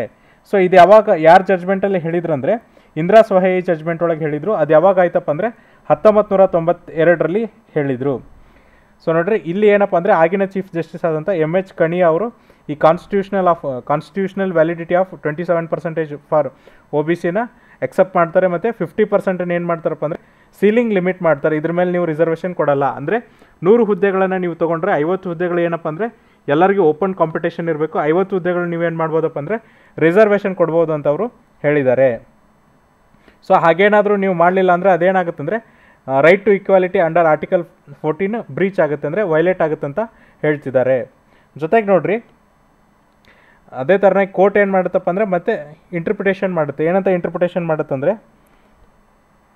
ಆರ್ಟಿಕಲ್ 16(4)(a) ಮತ್ತು 16(4) ಮತ್ತು 16(4)(a) ಇದೆಯಲ್ಲ ಇದೇನಪ್ಪ ಅಂದರೆ ಎಕ್ಸೆಪ್ಷನ್ ಟು ಆರ್ಟಿಕಲ್ 16.1 ಅಂತ ಹೇಳ್ತಾರೆ. ಅಂದರೆ 16.4 ಏನಪ್ಪ ಅಂದರೆ ರಿಸರ್ವೇಷನ್ ಮಾಡಬೇಕು, 4A ಪ್ರಮೋಷನ್ ಒಳಗೆ ಮಾಡಬೇಕಲ್ಲ, ಇವೇನಪ್ಪ ಅಂದರೆ ಆರ್ಟಿಕಲ್ 16(1)ಗೆ ಎಕ್ಸೆಪ್ಷನ್ ಅಂತ. ಸೊ ಯಾಕಂದರೆ ನಾನು ಆಗಲೇ ಹೇಳಿದೆ 16(1) ಏನು ಹೇಳುತ್ತೆ ಅಂದರೆ ನಿಮಗೆ ಎಲ್ಲರಿಗೂ ಸಮಾನವಾದ ಅವಕಾಶಗಳು ಇರಬೇಕಂತ ಹೇಳುತ್ತೆ. ಬಟ್ 16(4) ಏನು ಹೇಳುತ್ತೆ ಅಂದರೆ ನೀವು ಸ್ಪೆಸಿಫಿಕಲಿ ಏನು ಮಾಡ್ಬೋದಪ್ಪ ಅಂದರೆ ಕೆಲವೊಂದಿಷ್ಟು ಕಮ್ಯುನಿಟಿಗೆ ರಿಸರ್ವೇಷನ್ನ ಕೊಡ್ಬೋದು ಅಂತ ಹೇಳುತ್ತೆ. ಬಟ್ 16(4) ಏನು ಹೇಳುತ್ತೆ SC ST ಕಮ್ಯುನಿಟಿಗೆ ನೀವು ರಿಸರ್ವೇಷನ್ ಇನ್ ಪ್ರಮೋಷನ್ ಕೂಡ ಕೊಡ್ಬೋದು ಅಂತ ಹೇಳುತ್ತೆ. ಹಾಗಾಗಿ ಅವರು ಅದನ್ನೇನು ಅನ್ಕೋತಾರೆ ಅಂದರೆ ಎಕ್ಸೆಪ್ಷನ್ ಅಂತ ಹೇಳ್ಕೋತಾರೆ. ಸೊ ನೋಡಿರಿ ನೆಕ್ಸ್ಟ್ ಏನು ಹೇಳ್ತಾರೆ ಅಂದರೆ ಆರ್ಟಿಕಲ್ 16(1) ಇದೆಯಲ್ಲ ಇದೇನಪ್ಪ ಅಂದರೆ ಫಂಡಮೆಂಟಲ್ ರೈಟ್ ಆದರೆ 16(4) ಮತ್ತು 16(4)(a) ಏನಂದರೆ ಎನೇಬಲಿಂಗ್ ಪ್ರೊವಿಷನ್ ಅಂತ ಕೋರ್ಟ್ ಹೇಳುತ್ತೆ. ಇದಾದಮೇಲೆ ನೋಡಿರಿ ನೆಕ್ಸ್ಟ್ ಏನು ಮಾಡುತ್ತಪ್ಪ ಅಂದರೆ ಇಂದಿರಾ ಸೋಯಿ ಜಜ್ಮೆಂಟಲ್ಲಿ ಅವ್ರು ಏನು ಮಾಡ್ತಾರೆ ಅಂದರೆ ಈ ಪ್ರಮೋಷನ್ ಒಳಗೆ ರಿಸರ್ವೇಷನ್ ಕೊಡೋದನ್ನು ತೆಗೆದು ಹಾಕ್ತಾರೆ. ನೆಕ್ಸ್ಟ್ ಏನಾಗುತ್ತಂದರೆ 77th ಅಮೆಂಡ್ಮೆಂಟ್ ಬರುತ್ತೆ. ಅದೇನು ಹೇಳುತ್ತಂದರೆ ಅವಾಗ ಆರ್ಟಿಕಲ್ 16(4)A ಇನ್ಸರ್ಟ್ ಮಾಡುತ್ತೆ. ಅಂದರೆ ಇದರೊಳಗೆ ಏನು ರಿಸರ್ವೇಷನ್ ಕೊಟ್ಟಿದ್ದಿಲ್ಲಲ್ಲ ಅದನ್ನೇನು ಮಾಡುತ್ತೆ ಅಂದರೆ 77 ಅಮೆಂಡ್ಮೆಂಟ್ ಮೂಲಕ 16(4)A ಇನ್ಸರ್ಟ್ ಮಾಡಿ ಅಲ್ಲಿ ಏನಂದರೆ SC/ST ಇದವ್ರಿಗೆ ಯಾವುದ್ರಲ್ಲಿ ಅಂದರೆ ಪ್ರಮೋಷನಲ್ಲಿ ಕೂಡ ರಿಸರ್ವೇಷನನ್ನು ಕೊಡ್ತಾರೆ ಅಂತ ಹೇಳ್ತಿದ್ದಾರೆ. ಅದಾದಮೇಲೆ ಏನಾಗುತ್ತೆ ಅಂದರೆ ನೆಕ್ಸ್ಟ್ 2-3 ಅಮೆಂಡ್ಮೆಂಟನ್ನು ತರ್ತಾರೆ. ಆಮೇಲೆ ಏನಪ್ಪ ಅಂದರೆ ಸೀನಿಯಾರಿಟಿ ಮೇಲೆ ಕೊಡ್ತಾರೆ, ಆಮೇಲೆ ಕ್ಯಾರಿ ಫಾರ್ವರ್ಡ್ ಮೇಲೆ ಕೊಡ್ತಾರೆ. ಈಗ ಫಾರ್ ಎಕ್ಸಾಂಪಲ್ ನೋಡಿರಿ, ಆರ್ಟಿಕಲ್ 16(4)A ಇದೆಯಲ್ಲ ಇದೇನಪ್ಪ ಅಂದರೆ ಸೀನಿಯಾರಿಟಿ ಬೇಸಿಸ್ ಮೇಲೆ, ಅಂದರೆ ನಿಮಗೆ ಪ್ರಮೋಷನಲ್ಲಿ ಸೀನಿಯಾರಿಟಿ ಮೇಲೆ ಕೊಡ್ತಾರೆ. ಆಮೇಲೆ ಕ್ಯಾರಿ ಫಾರ್ವರ್ಡ್ ಅಂದರೆ ಈ ವರ್ಷ ಒಂದು ಹುದ್ದೆ ಆ ಕಮ್ಯುನಿಟಿಯಿಂದ ಫುಲ್ಫಿಲ್ ಆಗಲಿಲ್ಲ ಅಂದರೆ ನೆಕ್ಸ್ಟ್ ಇಯರಿಗೆ ಕೂಡ ಅದನ್ನೇನು ಮಾಡ್ಬೋದು ಅಂದರೆ ಕ್ಯಾರಿ ಫಾರ್ವರ್ಡ್ ಮಾಡ್ಬೋದು. ಅದನ್ನೇನು ಮಾಡ್ತಾರೆ ಅಂದರೆ ಆರ್ಟಿಕಲ್ 16(4)B ಮೂಲಕ ಇನ್ಸರ್ಟ್ ಮಾಡ್ತಾರೆ. ಇದಾದಮೇಲೆ ನೆಕ್ಸ್ಟ್ ಜಜ್ಮೆಂಟ್ ಬರೋದು ಯಾವುದಂದರೆ constitution bench judgement in M Nagaraj case ಒಳಗೆ ಏನಾಗ್ತಂತ ನೋಡ್ರಿ. ಇವ್ರು ಏನು ಮಾಡ್ತಾರೆ ಅಂದರೆ ನೀವು ರಿಸರ್ವೇಷನ್ ಕೊಡ್ಬೋದು ಇಲ್ಲಿ, ಬಟ್ ಏನಪ್ಪ ಅಂದರೆ ಕ್ವಾಂಟಿಫೈಯಲ್ ಡಾಟಾ ಇರಬೇಕು ಅಂತ ಹೇಳ್ತಿದ್ದಾರೆ. ಈಗ ಯಾವುದೇ ಒಂದು ಕಮ್ಯುನಿಟಿನ ನೀವು ಬ್ಯಾಕ್ವರ್ಡ್ನೆಸ್ ಆಗಿ ಇನ್ಕ್ಲೂಡ್ ಮಾಡೋಕ್ಕೆ ಅಲ್ಲೇನಪ್ಪ ಅಂದರೆ ನೀವು ಒಂದಿಷ್ಟು ಡಾಟಾ ಕ್ವಾಂಟಿಟಿ ಕೊಡಬೇಕಾಗುತ್ತೆ ಅಂತ ಹೇಳ್ತಿದ್ದಾರೆ. ಏನು ಡಾಟಾ ಕ್ವಾಂಟಿಟಿ ಕೊಡಬೇಕಾಗುತ್ತಪ್ಪ ಅಂದರೆ ಫಸ್ಟ್ ಆಫ್ ಆಲ್ ಆ ಕಮ್ಯುನಿಟಿಯವರು ಸರ್ವಿಸಲ್ಲಿ ಇನ್ಅಡಿಕ್ವೇಟ್ ರೆಪ್ರೆಸೆಂಟೇಷನ್ ಆಗಿದ್ದಾರೆ ಅಂತ ಹೇಳಬೇಕಾಗುತ್ತೆ ಅಂತ ಅವರು ಹೇಳ್ತಾರೆ. ಇದ್ರ ಜೊತೆಗೆ ನೋಡ್ರಿ ಬೆಂಚ್ ಏನು ಮಾಡುತ್ತಂದರೆ ಕ್ರೀಮಿ ಲೇಯರ್ ತೊಗೊಂಬರ್ರಿ ಅಂತ ಹೇಳುತ್ತೆ. ಯಾರಿಗಂದರೆ ಎಲ್ಲ ಕಮ್ಯುನಿಟಿಗೆ, ಬಟ್ SC/ST ಅವ್ರಿಗೆ ಬಿಟ್ಟು ಬೇರೆ ಎಲ್ಲ ರಿಸರ್ವೇಷನ್ ಇರೋ ಕಮ್ಯುನಿಟಿಗೆ ಏನು ಮಾಡುತ್ತಂದರೆ ಕ್ರೀಮಿ ಲೇಯರ್ ಅಂದರೆ ಕೆಣಪದ್ರವನ್ನು ತೊಗೊಂಬರ್ರಿ ಅಂತ ಅವರು ಹೇಳ್ತಾರೆ. ಇದಾದಮೇಲೆ ನೆಕ್ಸ್ಟ್ ಬರುವಂಥ ಜಜ್ಮೆಂಟ್ ಯಾವುದಪ್ಪ ಅಂದರೆ journal Singh versus Lakshmi Narayan Gupta. So ಇಲ್ಲೇನಾಗುತ್ತೆ ನೋಡ್ರಿ, 2016 ಜಜ್ಮೆಂಟನ್ನು ಇಲ್ಲಿ ಏನು ಮಾಡ್ತಾರಪ್ಪ ಅಂದರೆ ವ್ಯಾಲಿಡಿಟಿ ಮಾಡೋಕ್ಕೆ ಇದನ್ನು ಸೆಟಪ್ ಮಾಡಿರ್ತಾರೆ. ಈ ಶೆಡ್ಯೂಲ್ ಕಾಸ್ಟ್ ಮತ್ತು ಶೆಡ್ಯೂಲ್ ಟ್ರೈಬ್ದು ಸೋಷಿಯೋ ಎಕನಾಮಿಕ್ ಬ್ಯಾಕ್ವರ್ಡ್ನೆಸ್ಸನ್ನು ಇಲ್ಲಿ ಟೆಸ್ಟ್ ಮಾಡಲಾಗುತ್ತೆ. ಇಲ್ಲಿ ನೆಕ್ಸ್ಟ್ ಏನು ಮಾಡ್ತಾರೆ ಅಂದರೆ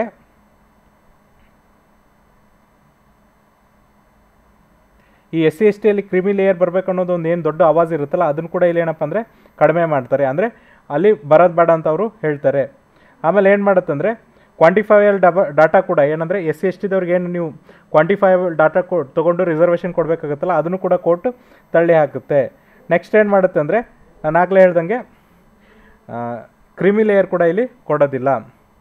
ಜೊತೆಗೆ ನೋಡಿರಿ ಇದಾದಮೇಲೆ ನೆಕ್ಸ್ಟ್ ಅಮೆಂಡ್ಮೆಂಟ್ ಬಂದಿದ್ದು ಯಾವುದಪ್ಪ ಅಂದರೆ 103ನೇ ಅಮೆಂಡ್ಮೆಂಟ್. 103ನೇ ಅಮೆಂಡ್ಮೆಂಟ್ ಏನು ಹೇಳುತ್ತಂದರೆ ಎಕನಾಮಿಕಲಿ ವೀಕರ್ ಸೆಕ್ಷನ್ ಬಗ್ಗೆ ಹೇಳುತ್ತೆ. ಸೊ ಇಲ್ಲೇನು ಮಾಡ್ತಾರೆ ಅಂದರೆ 10% ರಿಸರ್ವೇಷನ್ ಕೊಟ್ಟಿದ್ದಾರೆ. ಯಾರಿಗಪ್ಪ ಅಂದರೆ ಯಾರೆಲ್ಲ ಎಕನಾಮಿಕಲಿ ವೀಕರ್ ಸೆಕ್ಷನ್ ಇದ್ದಾರೆ. ಸೊ ಇವ್ರಿಗೆ ಏನಪ್ಪ ಅಂದರೆ ಪಬ್ಲಿಕ್ ಎಂಪ್ಲಾಯ್ಮೆಂಟಲ್ಲಿ ಮತ್ತು ಎಜುಕೇಷನಲ್ ಇನ್ಸ್ಟಿಟ್ಯೂಟಲ್ಲಿ 10% ರಿಸರ್ವೇಷನ್ನ ಕೊಟ್ಟಿದ್ದಾರೆ. ಈಗ ಇದು ಏನಾಗಿದೆ ಅಂದರೆ ಕೋರ್ಟಲ್ಲಿ ಚಾಲೆಂಜಿಂಗನ್ನು ಮಾಡಿದ್ದಾರೆ. ಸೊ ನೋಡಿರಿ ಎಕನಾಮಿಕಲಿ ವೀಕರ್ ಸೆಕ್ಷನ್ ಯಾರಪ್ಪ ಅಂದರೆ ಜನರಲ್ ಕ್ಯಾಟಗರಿ ಜನ ಯಾರು ಎಕನಾಮಿಕಲಿ ವೀಕ್ ಇದ್ದಾರೆ ಅಥವಾ ಆರ್ಥಿಕವಾಗಿ ಹಿಂದುಳಿದವ್ರಿಗೆ ಅಂಥವ್ರಿಗೆ ಏನಪ್ಪ ಅಂದರೆ 10% ರಿಸರ್ವೇಷನ್ ಕೊಟ್ಟಿದ್ದಾರೆ 103ನೇ ಅಮೆಂಡ್ಮೆಂಟ್ ಮೂಲಕ. ಇದಾದಮೇಲೆ ನೋಡಿರಿ ನೆಕ್ಸ್ಟ್ ಏನು ಹೇಳ್ತಿದ್ದಾರೆ ಅಂದರೆ ಈಗಿದ್ದು ಚಾಲೆಂಜಿಂಗ್ ಆಗಿದೆ, ಅದನ್ನೇನಪ್ಪ ಅಂದರೆ ಸುಪ್ರೀಂ ಕೋರ್ಟ್ ಚಾಲೆಂಜನ್ನು ನೋಡ್ಕೊಳ್ಳುತ್ತೆ. ಯಾಕಂದರೆ ಈಗಾಗಲೇ ಎಷ್ಟಿತ್ತಂದರೆ ರಿಸರ್ವೇಷನ್ 49.5 ಇತ್ತು. ಸೊ ಇವಾಗ ಏನಾಯ್ತಪ್ಪ ಅಂದರೆ ಇದು 10% ಕೊಟ್ಟಿರೋದ್ರಿಂದ 59.5 ಆಯಿತು. ಸೊ ಸೀಲಿಂಗ್ ಲಿಮಿಟ್ ಎಷ್ಟಿದೆ 50% ಇದೆ. ಸೊ ಇದೇನಾಗುತ್ತೆ ಅಂದರೆ ವೈಲೇಷನ್ ಆಫ್ ಕೋರ್ಟ್ ಲಾ ಆಗುತ್ತೆ. ಯಾಕಂದರೆ ಕೋರ್ಟ್ ಏನು ಹೇಳಿದೆ ಅಂದರೆ 1992 ಜಡ್ಜ್ಮೆಂಟಲ್ಲಿ 50% ಸೀಲಿಂಗ್ ಲಿಮಿಟ್ ಇಟ್ಟಿದೆ. ಬಟ್ ಇಲ್ಲಿ ಏನಾಗಿದೆ ಅಂದರೆ 59% ಆಗಿರೋದ್ರಿಂದ ಇದನ್ನೇನಪ್ಪ ಅಂದರೆ ಕೋರ್ಟಲ್ಲಿ ಟೆಸ್ಟ್ ಮಾಡಬೇಕಾಗಿದೆ. ಇದಾದಮೇಲೆ ನೋಡಿರಿ ನೆಕ್ಸ್ಟ್ ಏನು ಹೇಳ್ತಾರೆ ಅಂದರೆ 2018ರಲ್ಲಿ ಮರಾಠ ಕಮ್ಯುನಿಟಿಗೆ ಒಂದು ರಿಸರ್ವೇಷನ್ ಕೊಟ್ಟಿತ್ತು, ಮರಾಠ ರಿಸರ್ವೇಷನ್ ಬಿಲ್ ಅಂತ. ಸೊ ನೋಡಿರಿ ಇದು ಏನು ಹೇಳಿದ್ರೆ ಅಂದರೆ Maharashtra socially and educationally backward classes act 2018 ಒಳಗೆ ಈ ಮರಾಠರಿಗೆ ಏನಪ್ಪ ಅಂದರೆ 12% ರಿಸರ್ವೇಷನ್ ಕೊಟ್ಟಿದ್ರು. ಯಾವುದ್ರೊಳಗೆ ಅಂದರೆ ಎಜುಕೇಷನ್ ಇನ್ಸ್ಟಿಟ್ಯೂಟ್ಸ್ ಒಳಗೆ, ಮತ್ತು 13% ರಿಸರ್ವೇಷನ್ ಕೊಟ್ಟಿದ್ರು ಯಾವುದ್ರೊಳಗೆ ಅಂದರೆ ಪಬ್ಲಿಕ್ ಎಂಪ್ಲಾಯ್ಮೆಂಟ್ ಒಳಗೆ. ಇದನ್ನು ಸುಪ್ರೀಂ ಕೋರ್ಟ್ ಏನು ಮಾಡ್ತಂದರೆ ಸಂಪೂರ್ಣವಾಗಿ ತಳ್ಳಿ ಹಾಕ್ತು. ಅಂದರೆ ಅದನ್ನು ಏನು ಮಾಡ್ತಂದರೆ ಅನ್ಕಾನ್ಸ್ಟಿಟ್ಯೂಷನಲ್ ಅಂತ ಹಾಕ್ತು, ಅನ್ಕಾನ್ಸ್ಟಿಟ್ಯೂಷನಲ್ ಆ್ಯಂಡ್ ವೈಡ್ ಅಂತ ಹೇಳ್ತು. ಅಂದರೆ ಇದು ನಿಮಗೆ ಕಾನ್ಸ್ಟಿಟ್ಯೂಷನಲ್ಲಿ ರಿಸರ್ವೇಷನ್ ಬರಲ್ಲ ಅಂತ ಹೇಳಿದರು.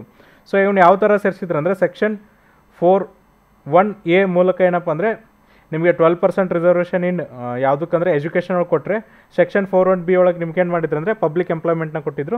ಇದನ್ನು ಸುಪ್ರೀಂ ಕೋರ್ಟ್ ಏನಪ್ಪ ಅಂದರೆ ಇದು ಅನ್ಕಾನ್ಸ್ಟಿಟ್ಯೂಷನಲ್ ಇದೆ ಮತ್ತು ವಾಯ್ಡ್ ಆಗಿದೆ, ಈ ಲಾನ ನೀವು ತೆಗೆದು ಹಾಕ್ಬೇಕಂತ ಹೇಳ್ತು. ಹಾಗಾಗಿ ಇಲ್ಲಿ ಆಥರ್ ಏನು ಹೇಳ್ತಿದ್ದಾರೆ ಅಂದರೆ ರಿಸರ್ವೇಷನ್ ಅನ್ನೋದು ಫಸ್ಟ್ SC ST ಅವ್ರಿಗಿದ್ದವ್ರಿಗೆ ಅದು ಎಕ್ಸ್ಟೆಂಡ್ ಆಗ್ತಾ ಈಗ ಎಲ್ಲಿಗೆ ಬಂದಿದೆ ಅಂದರೆ ಪ್ರತಿಯೊಂದು ಕಮ್ಯುನಿಟಿನೂ ಕೇಳ್ತಿದೆ. ಹಾಗಾಗಿ ನೀವೇನು ಮಾಡ್ಬೇಕಂದ್ರೆ 1992 ಜಜ್ಮೆಂಟ್ ತೊಗೊಂಡು ಅದನ್ನು ರೀಕನ್ಸಿಡರ್ ಮಾಡಿ ಮತ್ತೆ ಏನು ಮಾಡಿರಿಪ್ಪ ಅಂದರೆ ಜಜ್ಮೆಂಟನ್ನು ಕೊಡ್ರಿ. ಯಾಕಂದರೆ ಸೀಲಿಂಗ್ ಲಿಮಿಟ್ ನೀವೇನು ಮಾಡಿದ್ರಿ 50% ಕೊಟ್ಟಿದ್ರಿ, ಬಟ್ ಇದು 50%ಗಿಂತ ಜಾಸ್ತಿ ಆಗ್ತಿದೆ ಅಂತ ಹೇಳ್ತಿದ್ದಾರೆ. ಇದಾದಮೇಲೆ ನಮ್ಮ ನೆಕ್ಸ್ಟ್ ಆರ್ಟಿಕಲ್ ಯಾವುದಿದೆಯಪ್ಪ ಅಂದರೆ ಸೊ ನೋಡ್ರಿ, ಅಜರ್ಬೈಜಾನ್ ಆ್ಯಂಡ್ ಅರ್ಮೇನಿಯಾ ಕಾನ್ಫ್ಲಿಕ್ಟ್ ಮೇಲೆ ಇದೆ. ಫಸ್ಟ್ ಆಫ್ ಆಲ್ ಇದು ಅಜರ್ಬೈಜಾನಿಯಾ ಅರ್ಮೇನಿಯಾ ಎಲ್ಲಿ ಬರುತ್ತಂದರೆ ಸೊ ನೋಡ್ರಿ ಇಲ್ಲಿ ಮ್ಯಾಪಲ್ಲಿ ತೋರಿಸ್ತಿದ್ದೀನಲ್ಲ, ಈ ಏರಿಯಾ ಏನಪ್ಪ ಅಂದರೆ ಈ ಏರಿಯಾ ಇದೆಯಲ್ಲ ಇದು ಏನಪ್ಪ ಅಂದರೆ ಕಾನ್ಫ್ಲಿಕ್ಟೆಡ್ ಏರಿಯಾ. ಯಾವುದು ನಾಗರೋ ಬಾರಾಬಾಕ್ ಏರಿಯಾ, ಇದು ಅಜರ್ಬೈಜಾನ್. ಇದರ ಕ್ಯಾಪಿಟಲ್ ಯಾವುದಪ್ಪ ಅಂದರೆ ಬಾಕು. Armenia capital ಯಾವುದಂದರೆ ಎರಾವನ್. ಆಮೇಲೆ ಇಲ್ಲಿ ಅಜರ್ ಅನ್ನೋ ಒಂದು ಸಣ್ಣ ದೇಶ ಇದೆ ಕೂಡ. ಇಲ್ಲಿ ನಿಮಗೇನಂದರೆ ಜಾರ್ಜಿಯಾ ಬರುತ್ತೆ. ಸೊ ಇದಿಷ್ಟು ನೀವೇನಂದರೆ ರೆಫರೆನ್ಸ್ಗೆ ಇಟ್ಕೋರಿ. ನಾವು ನೆಕ್ಸ್ಟ್ ಆರ್ಟಿಕಲ್ನ ಅನಾಲಿಸಿಸ್ ಮಾಡ್ತಾ ಹೋಗೋಣ. ಸೊ ಈಗ ಯಾಕೆ ಸುದ್ದಿಯೊಳಗಿದೆ ಅಂದರೆ ನೋಡ್ರಿ, ಮೇ 23ಕ್ಕೆ ಏನು ಮಾಡಿದ್ರು ಅಂದರೆ ಅಜರ್ಬೈಜಾನ್ ಪ್ರೆಸಿಡೆಂಟು ಮತ್ತು ಅರ್ಮೇನಿಯಾ ಪ್ರೈಮ್ ಮಿನಿಸ್ಟ್ರು ಒಂದು ಏನು ಮಾಡಿದ್ರು ಅಂದರೆ ಡಿಲಿಮಿಟೇಷನ್ ಕಮಿಟಿನ ಸೆಟಪ್ ಮಾಡಿದ್ದಾರೆ. ಯಾವುದಕ್ಕೋಸ್ಕರಪ್ಪ ಅಂದರೆ ಈಗೇನು ಕಾನ್ಫ್ಲಿಕ್ಟ್ ಆಗಿದೆಯಲ್ಲ ಅದನ್ನು ರಿಸಾಲ್ವ್ ಮಾಡೋದಕ್ಕೋಸ್ಕರ ಒಂದು ಡಿಲಿಮಿಟೇಷನ್ ಕಮಿಟಿನ ಸೆಟಪ್ ಮಾಡಿದ್ದಾರೆ. ಅದಕ್ಕೋಸ್ಕರ ಏನಪ್ಪ ಅಂದರೆ ಒಂದು ದಂಗೆ ಎದ್ದಿದೆ. ಎಲ್ಲಿ ದಂಗೆ ಎದ್ದಿದೆ ಅಂದರೆ ಅರ್ಮೇನಿಯಾ ಕ್ಯಾಪಿಟಲ್ ಎರ್ವನ್ ಒಳಗೆ ದಂಗೆ ಎದ್ದಿದೆ. ಏನಂದರೆ ಈ ಟಾಕ್ಸ್ ಇದೆಯಲ್ಲ, ನೀವು ಇದನ್ನು ಬಿಡಬೇಕು, ಡಿಲಿಮಿಟೇಷನ್ ಎಕ್ಸಸೈಸನ್ನು ನೀವು ಬಿಡಬೇಕಂತ ಹೇಳ್ತಿದ್ದಾರೆ. ಯಾಕೆ ಈ ಥರ ಹೇಳ್ತಿದ್ದಾರೆ ಅಂದರೆ ಸೊ ನೋಡ್ರಿ, ಈ ನಾಗೋರೋ ಕಾರಾಬಾಕ್ ಏರಿಯಾ ಇದೆಯಲ್ಲ, ಇದೆಲ್ಲಿದೆಯಪ್ಪ ಅಂದರೆ ಅಜರ್ಬೈಜಾನಲ್ಲಿ ಇದ್ದರೂ ಕೂಡ ಇಲ್ಲಿ ಮೋಸ್ಟ್ ಪೀಪಲ್ ಯಾರಿದ್ದಾರೆ ಅಂದರೆ ಸೊ ನೋಡ್ರಿ, ಹೈಯೆಸ್ಟ್ ಪೀಪಲ್ ಇಲ್ಲಿರೋರು ಯಾರಂದರೆ ಅರ್ಮೇನಿಯಾ ಎಥಿನಿಟಿ ಅವರು ಇದ್ದಾರೆ. ಅರ್ಮೇನಿಯಾ ಎಥನಿಕ್ ಗುಂಪು ಅವರು ಇದ್ದಾರೆ. ಸ್ಮಾಲ್ ಪರ್ಸೆಂಟ್ ಯಾರಿದ್ದಾರೆ ಅಂದರೆ ಅಜರ್ಸ್ ಇದ್ದಾರೆ. ಅಜರ್ಸ್ ಅಂದರೆ ಇಲ್ಲಿ ದೇಶ ಇದೆಯಲ್ಲ ಇವರು ಇದ್ದಾರೆ. ಹಾಗಾಗಿ ಇದೇನಾಗಿದೆಯಪ್ಪ ಅಂದರೆ ಅಜರ್ಬೈಜಾನ್ ದೇಶದೊಳಗೆ ಇದ್ದಂಥ ಅರ್ಮೇನಿಯಾ ಗುಂಪು. ಫಾರ್ ಎಕ್ಸಾಂಪಲ್ ನೋಡ್ರಿ, ಡಾನ್ಬಾಕ್ಸ್ ಏರಿಯಾ, ನೀವು ರಷ್ಯಾ ಉಕ್ರೇನ್ ಕಾನ್ಫ್ಲಿಕ್ಟ್ ತೊಗೊಂಡ್ರೆ ಡಾನ್ಬಾಕ್ಸ್ ಏರಿಯಾ ಒಳಗೆ ಏನಾಗಿತ್ತು ಅಂದರೆ ರಷ್ಯನ್ ಸ್ಪೀಕಿಂಗ್ ಪೀಪಲ್ ಜಾಸ್ತಿ ಇರೋದ್ರಿಂದ ಏನಾಯ್ತಪ್ಪ ಅಂದರೆ ರಷ್ಯಾದವರು ಆ ಏರಿಯಾನ ನೀವೇನಪ್ಪ ಅಂದರೆ ಇಂಡಿಪೆಂಡೆಂಟ್ ಮಾಡಿರಿ ಅಂತ ಹೇಳಿದರು. ಅದೇ ಥರನಾಗಿ ಇಲ್ಲಿ ಏನಾಗಿದೆ ಅಂದರೆ ಅಜರ್ಬೈಜಾನ್ ದೇಶದೊಳಗೆ ಅರ್ಮೇನಿಯಾ ಜನರು ಜಾಸ್ತಿ ಇರುವಂಥ ಒಂದು ಭಾಗ ಇರೋದ್ರಿಂದ ಅವರು ಏನು ಮಾಡ್ತಿದ್ರು ಅಂದರೆ ನಮಗೆ ಅರ್ಮೇನಿಯಾಗೆ ಸೇರ್ಸಕ್ಕೆ ಬಿಡ್ರಿ ಅಂತ ಹೇಳ್ತಿದ್ದಾರೆ. ಬಟ್ ಅಜರ್ಬೈಜಾನು ಮತ್ತು ಅರ್ಮೇನಿಯಾ ಮಧ್ಯೆ ಇದೇ ಹೋರಾಟ ನೀಡ್ತಿದೆ. ಅದಕ್ಕೋಸ್ಕರ ಈಗ ಏನು ಮಾಡಿದ್ರಪ್ಪ ಅಂದರೆ ಡಿಲಿಮಿಟೇಷನ್ ಕಮಿಟಿನ ಸೆಟಪ್ ಮಾಡಿದ್ದಾರೆ. ಸೊ ನೋಡ್ರಿ, ಇದೊಂದು ಲ್ಯಾಂಡ್ ಲಾಕ್ ದೇಶ ಆಗಿದೆ. ಆಮೇಲೆ ಇಲ್ಲೇನಾಗಿದೆ ಅಂದರೆ ಇದನ್ನು ನಾವು ಏನಂತ ಕರೀತಾರಪ್ಪ ಅಂದರೆ ಅರ್ಮೇನಿಯಾ ಒಳಗೆ ಅರ್ತ್ ಶಾಕ್ಸ್ ಅಂತ ಕರೀತಾರೆ. ಇದ್ರ ಜೊತೆಗೆ ನೋಡ್ರಿ, ಇದರೊಳಗೆ ನಾನು ಆಗಲೇ ಹೇಳ್ದಂಗೆ ಯಾರು ಜಾಸ್ತಿ ಇದ್ದಾರೆ ಅಂದರೆ ಅರ್ಮೇನಿಯನ್ ಜನರು ಜಾಸ್ತಿ ಇದ್ದಾರೆ. ಆಮೇಲೆ ಅಜೇರಿ ಮೈನಾರಿಟಿ ಇದ್ದಾರೆ. ಇದು ಸೌತ್ ಕಾಸ್ಕಸ್ ಅಂಡರ್ ಬರ್ತದೆ, ಅಂದರೆ ಸೌತ್ ಕಾಸ್ಕಸ್ ಮೌಂಟೇನ್ಸ್ ಕೆಳಗಡೆ ಇದು ಬರ್ತದೆ. ಇಲ್ಲಿ ನೋಡ್ರಿ ಯಾರ್ಯಾರು ಇದ್ದಾರೆ ಅಂದರೆ ಅರ್ಮೇನಿಯಾ ಇದೆ, ಅಜರ್ಬೈಜಾನ್ ಇದೆ ಮತ್ತು ಜಾರ್ಜಿಯಾ ಇದೆ ಅಂತ ಹೇಳ್ತಿದ್ದಾರೆ. ಆಮೇಲೆ ಇದು ನಾಗೋರೋ ಕಾರಾಬಾಕ್ ಏರಿಯಾ ಇದೆಯಲ್ಲ, ಇದನ್ನು ಯಾರ್ಯಾರು ಆಳಿದ್ರಪ್ಪ ಅಂದರೆ ಫಸ್ಟ್ ಇದನ್ನು ಅರ್ಮೇನಿಯಾ ಕಿಂಗ್ಡಮ್ ಆಳ್ತಿತ್ತು. ಅದಾದಮೇಲೆ ಆಟೋಮನ್ಸ್, ಪರ್ಷಿಯನ್ ಮತ್ತು ರಷ್ಯನ್ಸ್ ಕೂಡ ಇದನ್ನು ಆಳಿದ್ರು ಅಂತ ಹೇಳ್ತಿದ್ದಾರೆ. ನೆಕ್ಸ್ಟ್ ನೋಡ್ರಿ, ಅರ್ಮೇನಿಯಾ, ಅಜರ್ಬೈಜಾನ್ ಮತ್ತು ಜಾರ್ಜಿಯಾ ಏನಾದ್ವಲ್ಲ ಲಾಸ್ಟ್, ಆಮೇಲೆ ರಿಪಬ್ಲಿಕ್ಸ್ ಅದು. ಅದಾದಮೇಲೆ ಏನಾಯ್ತು ಅಂದರೆ ಅಜೇರಿ ಜನರೇನಿದಾರಲ್ಲ ಅದನ್ನು ನಾಗೋರೋ ಮತ್ತು ಕಾರಾಬಾಕ್ ಏರಿಯಾನ ಏನು ಮಾಡಿದ್ರು ಅಂದರೆ ರಿಪಬ್ಲಿಕ್ ಅಂತ ಘೋಷಣೆನ ಮಾಡಿದರು. ಫಸ್ಟ್ ವರ್ಲ್ಡ್ ವಾರ್ ಒಳಗೆ ಏನಾಗುತ್ತಂದರೆ ಸೊ ನೋಡ್ರಿ, ಫಸ್ಟ್ ವರ್ಲ್ಡ್ ವಾರ್ ಒಳಗೆ ಒಟೋಮನ್ ಸಹಾಯ ತೊಗೊಂಡು ಈ ಅಜರ್ಸ್ ಇದಾರಲ್ಲ ಅರ್ಮೇನಿಯಾ ಮೇಲೆ ಅಟ್ಯಾಕ್ ಮಾಡ್ತಾರೆ. ಯಾರು ಅಟ್ಯಾಕ್ ಮಾಡ್ತಾರೆ? ಅಜರ್ಸ್. ಈ ದೇಶ ಏನು ಮಾಡುತ್ತಂದರೆ ಈ ಯಾರ ಮೇಲೆ? ನಾಗೋರೋ ಬಾರಾಬಾಕ್ ಮೇಲೆ ಅಟ್ಯಾಕ್ ಮಾಡ್ತಾರೆ. ಸೊ ಇದಾದಮೇಲೆ ನೆಕ್ಸ್ಟ್ ಏನು ಹೇಳ್ತಿದ್ದಾರೆ ಅಂದರೆ ಆಮೇಲೆ ಒಟೋಮನ್ಸ್ ಏನಾಗುತ್ತಪ್ಪ ಅಂದರೆ ಹಿಂದ್ಗಡೆ ಹೋಗಿದ್ರಿಂದ ಅದನ್ನು ಮತ್ತೆ ಅಲ್ಲೇ ಇರೋಂಗೆ ಆಗ್ತದೆ. ಆಮೇಲೆ ಅವ್ರು ಏನಾಗ್ತಾರೆ ಅಂದರೆ ಸೋಲ್ತಾರೆ. ಈಗ ನೋಡ್ರಿ, ಇದಾದಮೇಲೆ ಏನಾಗುತ್ತಪ್ಪ ಅಂದರೆ 1991 ಒಂದು ವಾರ ಆಗುತ್ತೆ.